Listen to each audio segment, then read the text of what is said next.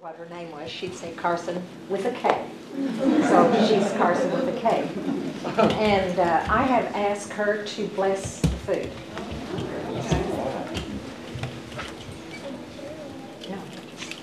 Dear Lord, I ask you to nourish this food into our bodies and let us have a swell day, Lord. In Jesus' name I pray. Amen. With that, Father Constantine, we'll just turn it over to you. I want to take this opportunity to express my gratitude to Sue Tibbs for extending this invitation and to come and to say a few words to you. And this is a way to say thank you. And so I have prepared a few words for you. So at least I hope you can be attentive and digest what's in my heart to say to you today. Our Saint Elijah expressed our thanks to you and for this coming for this devotional luncheon and this invitation of breaking bread together, and thanks to the young lady who offered the devotion today. We are grateful for the opportunity to say thank you for the service you give to the citizens of the state of Oklahoma. I came to this blessed land in 1961 from a village named Taibi, which means pleasant, on the West Bank. Taibi is known in the Bible as Ephraim and is recorded in the Gospel of John 11:54 that after Christ raised Lazarus from the dead, he withdrew with his disciples to this village Ephraim, and that's where my family is since 1628. My father, who was an 8th-generation priest, that make me 9th generation, from Palestine. I'm a Palestinian Arab Christian. My father came to the United States in 1954. He was sponsored by the Orthodox Christians, Methodists, and Lutherans missionaries in Palestine. He came to the United States to raise money for the Palestinian people who were expelled from their homeland during the Arab-Israeli War. More than 450 villages were destroyed and eradicated from the face of the earth. Over 1 million people were displaced, Palestinians.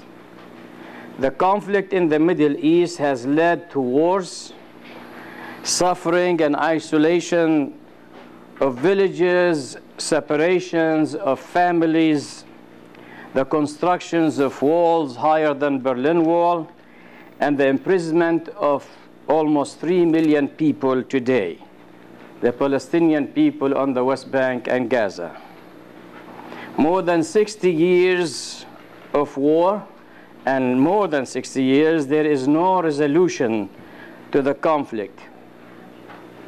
And I pray to the Almighty God that we can pray, continue to pray for our administration and our representatives here and in the United States to work toward peace in that tragic, unstable region. I mention this in order to remind us that is why people in the world who want to be free have come to this blessed land of America. It is no different today than it was for your forefathers and past generations who came to this country seeking political freedom and economic opportunity.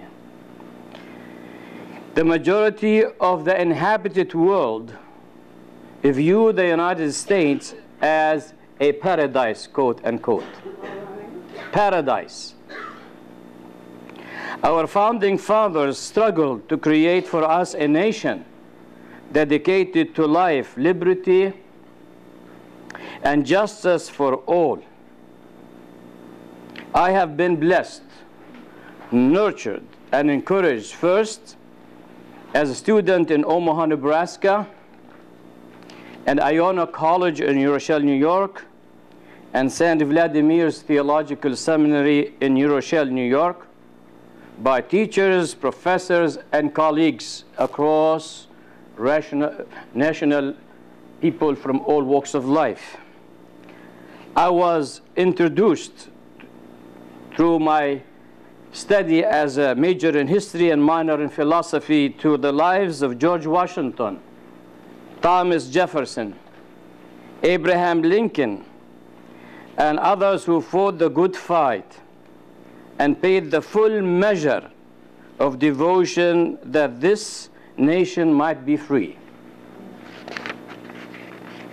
However, over the last couple of decades, it has been tragic and unfathomable to see a nation that was built on faith and trust in God become godless.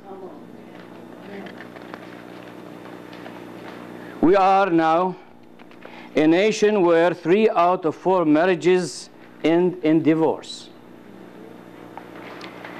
We are a nation where God's house is now divided into more than 33,000 different groups and denominations, with each preaching their own understanding who God is. Education is in great decline, and many students fear going to school. And it is sad to say that our state and local governments often create ways to accommodate current faiths and trends while abandoning the spirit of our founding fathers.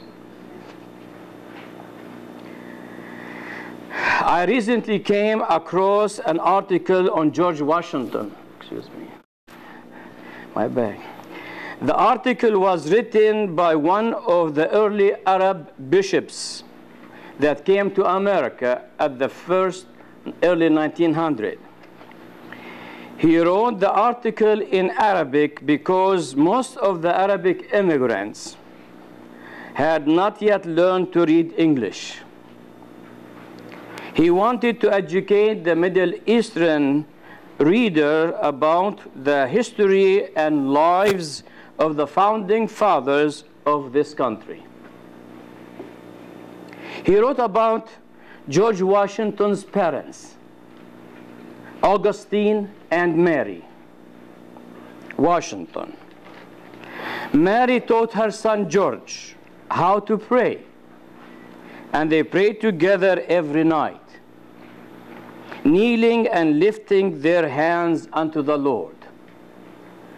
This training by his mother impacted George Washington's life to love and to serve God faithfully. Read about him.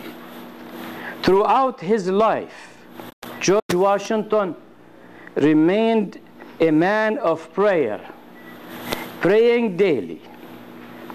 The painting we have of Washington during the trying winter at Valley Forge shows Washington kneeling in prayer. Regarding the importance of individual faith of our country, George Washington said, and read about him, once we stop praying and asking God for forgiveness, once we ignore his eternal power as a creator and God, we will lose our moral ethics and begin to decline, and the nation will be divided. This bishop named Emmanuel wanted the Middle Eastern people to understand and to embrace the godly heritage of the founders of this country. He thought this was so important that he could not wait until the immigrants had learned English. He wanted to teach them. Therefore, he wrote his article in Arabic, so these first generation Middle Easterners would understand the importance of their Christian faith in the founding of this country.